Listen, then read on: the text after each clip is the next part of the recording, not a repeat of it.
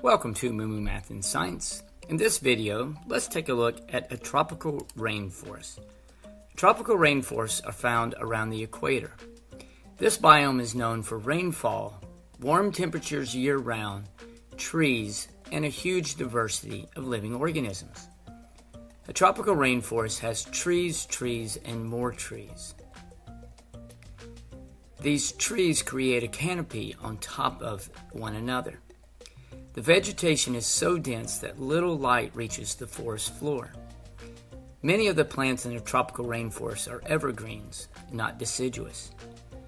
Many of these trees have very large vines. Tropical soils are deep, but they are strongly leached, with large amounts of nutrients and minerals removed. This leaching causes the soil to lack many of the fundamental nutrients needed by the above-ground vegetation. So how does the huge amount of vegetation exist if the soils are so depleted of nutrients? The answer lies in a very thin topsoil, made up mainly of decaying plants and animal remains. An amazing cycle exists between the huge body of vegetation above ground and this thin topsoil.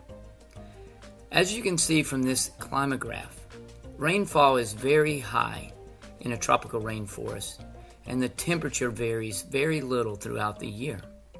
It rains often in the tropical rainforest.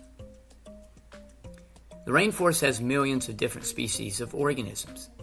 If you like insects, you will love the tropical rainforest. There are many different types of insects, such as the assassin bug, a bullet ant, a longhorn beetle, and this leaf mimic katydid. Rainforests are also home to an incredible diverse range of animals and plants. Animals such as this anteater, this boa constrictor, this eagle, lots of monkeys like this howler monkey, lemurs, and very interesting frogs like this dart frog. Competition at ground level for light and food has led to some interesting evolution of plants. Some rainforest plants live on the branches of other plants or trees, or even strangle large trees to fight for survival.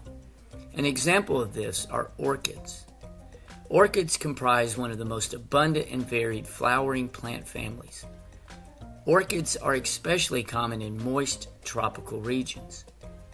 Although temperate orchids usually grow in the soil, tropical orchids are more often epiphytes, which are plants that grow on trees or other plants, but are not parasites. Epiphytes take no nutrients from the tree itself, but instead relies on nutrients from the air, falling rain, and the compost that lies on the tree branches. So there we go, a quick look at the tropical rainforest. Rain, warm temperatures, lots of flowers, plants, and animals. Oh yes, some bugs also. Thanks for watching, and MooMooMath uploads a new math and science video every day. Please subscribe and share.